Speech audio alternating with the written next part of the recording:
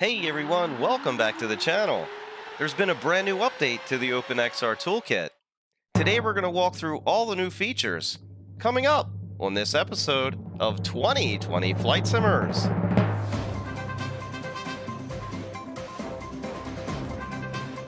Welcome back everyone. So before we get started in today's video, I thought we would go over what we are and are not going to be covering. What we are not going to be covering is the download and installation process for the OpenXR Toolkit. We have done that so many times in the past. So if you are new to the OpenXR Toolkit, I will post a link down below in the description. I highly recommend to check that video out first and then come back to this one. I'll also post a link up here in the top right. You can click on that as well.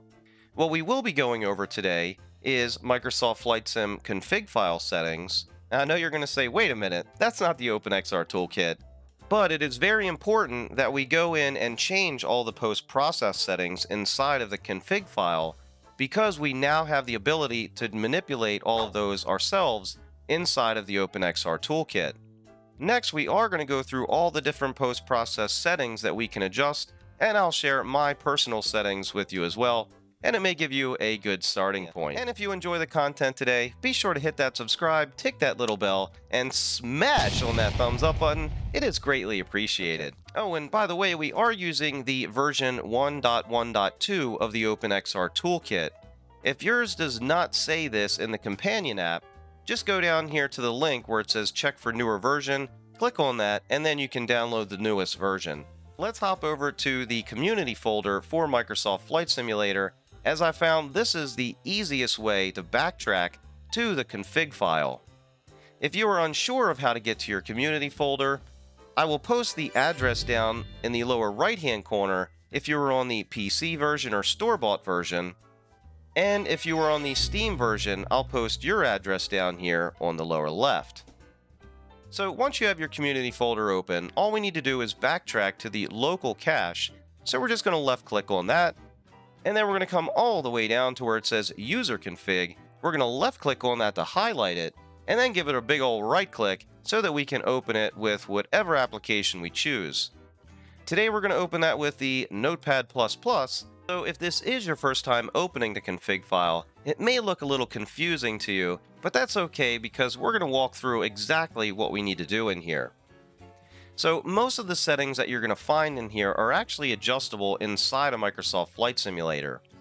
But what we want to do is to scroll all the way down to the bottom so that we can get to the post-process area for the VR settings. So what we're going to do here is to turn all of these post-processes off.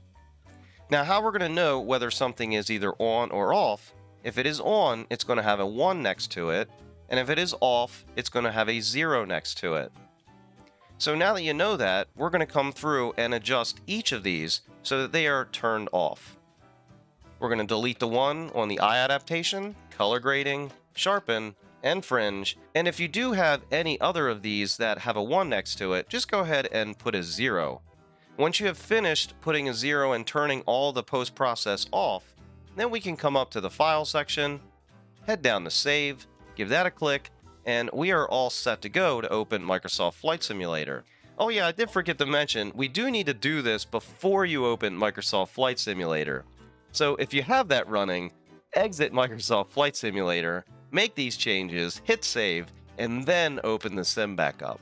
So now that we're done here, we can exit out of that application, and we are done with this folder as well, so we can get rid of that. We no longer need the OpenXR Toolkit companion app, so we can also close that out. Now what we're going to do is launch the sim and hop into VR, and I'll meet everybody back there in just a few moments.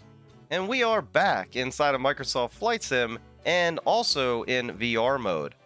You must be in VR mode to activate the menu for the OpenXR Toolkit, and you also must be inside of Microsoft Flight Simulator. If you try to open the OpenXR Toolkit while you're in the Steam Home or something like that, or the Mixed Reality Home, it will not open. Oh, and by the way, if you have any questions along the way while we're going through this, post those down below in the comments and I'll get right back to you. Once you're in VR mode inside of Microsoft Flight Sim, to open the application, we're going to hit the Control and F2 key on your keyboard. Inside of the OpenXR Toolkit, we have a couple different menus at the very top. From left to right, we have Performance, Appearance, Inputs, System, and Menu. In our previous episode, we have already gone over all these different performance options. Again, if you haven't seen that, I suggest you go over there and check that out.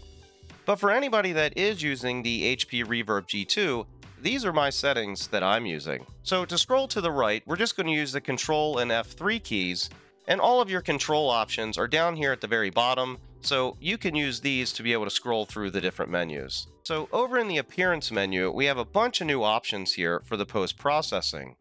And this is why we needed to turn off all those post-processing options inside of the config file first. So to scroll down, we're just going to use the Control and F2 key, and you want to go down to post-processing, and yours is probably going to be off, so you just want to turn that on. So once you turn on the post-processing, you will now have all these other options that you can adjust. Underneath the post-processing, the first option we have here is the sunglasses. It's exactly that. If you want to put a virtual pair of sunglasses over your headset, so to speak, while you're flying, well, you can do that. So depending on how bright it is outside, you can choose a varying level of darkness to use for your sunglasses. We also have an option here called True Night, and this is really going to enhance your nighttime flying experience. If you haven't tried it, go ahead and try that out, and let me know your thoughts down below in the comments. Underneath of the sunglasses option, we have all the other settings here for post-processing we can adjust. These are my current settings that I'm using for the HP Reverb G2. So if you'd like to go ahead and try those out, feel free. I just want to let you know up front though, that I try to make it look as real as possible inside the headset.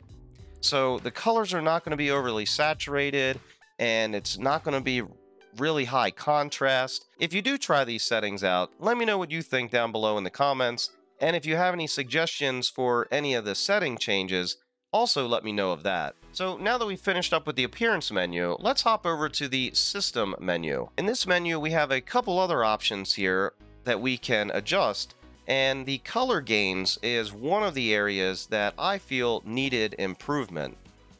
Again, I have set this to my personal liking. If you have another setting, let me know, because I'm always willing to try something new. I have had some people ask me about the field of view and whether they should do any adjustment there or not.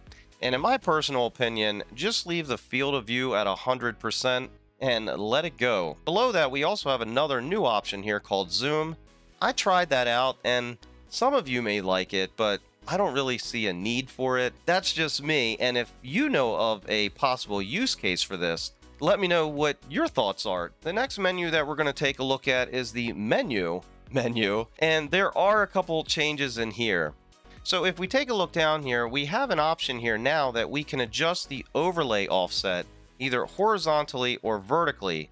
I think that is a really cool option now, so we don't have that FPS counter right in our face anymore. You do have to turn on the FPS counter, so at the very top, make sure you go over to the Performance, and then go down and turn on your FPS counter. Once the FPS counter is on, then if you come over to the menu and go down to the overlay, what's going to show up here is the overlay position here. The FPS counter won't actually move until you exit the OpenXR menu. Let me show you what I'm talking about here. So when you go down and adjust your positioning, once you finish, go down to exit, and as you can see, the FPS counter moved exactly where those parentheses were. Alright, so I think that's going to wrap us up for today's video. If you guys have any questions, post them down below in the comments section, and I will get right back to you. Thanks everybody for joining us on the channel today. If you haven't done so, make sure to go down below, hit that subscribe, hit that little bell, and smash on that thumbs up button. It is greatly appreciated. To all my flight simmer friends around the world, keep the blue side up. We'll see you all in the next one. Thanks for watching, everybody.